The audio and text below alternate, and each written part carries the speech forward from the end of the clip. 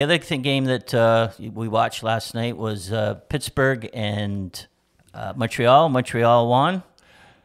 Yeah, boy, Scott Mellanby. Now, tell us the story about Scott Mellanby resigning as assistant general manager. Well, this is the rumor that was going around, is that Montreal's told Bergevin that he's not going to be back. Oh, is that right? As a GM, and they are talking to the guy from I forget his name, who was the GM of New York Rangers, who wrote that letter, was all upset when Tom Wilson threw the guy down. So they're getting him.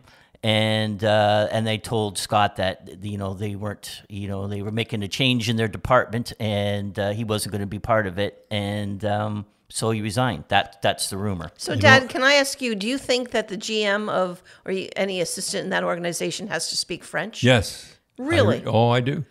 I don't think Scott speaks. Doesn't sound French. like it, does it? But where was, I don't know. We'll have to find out where he was born in that.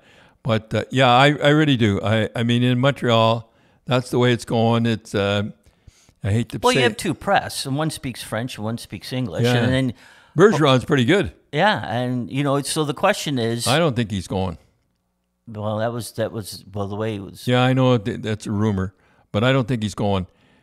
You know what I think? If I was a Montreal Canadiens, what I would do is I would write this year off. I mean, really. I mean, they're not going to make the playoffs. Let's forget it. And next year they'll have Weber back. He'll be playing. He better be playing. Price will have this. Price knows he's got to smarten up and play the way he can play. And everybody be ready to go for next year. I think they're going to write the... I don't know. It's an awful thing to say. They'll miss the playoffs, and they're going to miss. They get in the lottery, and they get first pick, and they get Shane Wright. And no, they won't get. Arizona's got that all wrapped. And the Montreal game, they did win. They beat Pittsburgh. They had 50 shots. Allen was in the net. 50 shots.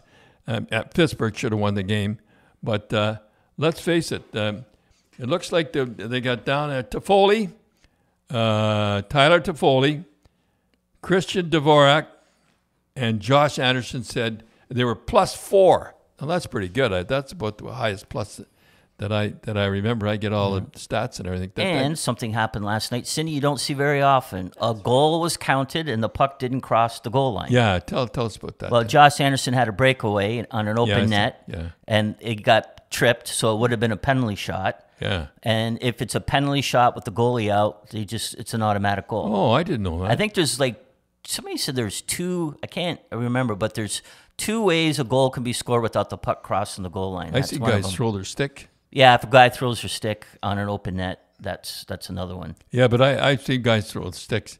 What do they got to lose? If one guy can score, Anderson, I like him to score because he's a good guy. And Canadiens, this is my final day on him, Canadiens this year, or I should say this year, is that they're going to, I wouldn't fire anybody. I would keep Bergeron. I would see how they do at the start of the year. And because write this year off because you're not going to make it the playoffs anyhow.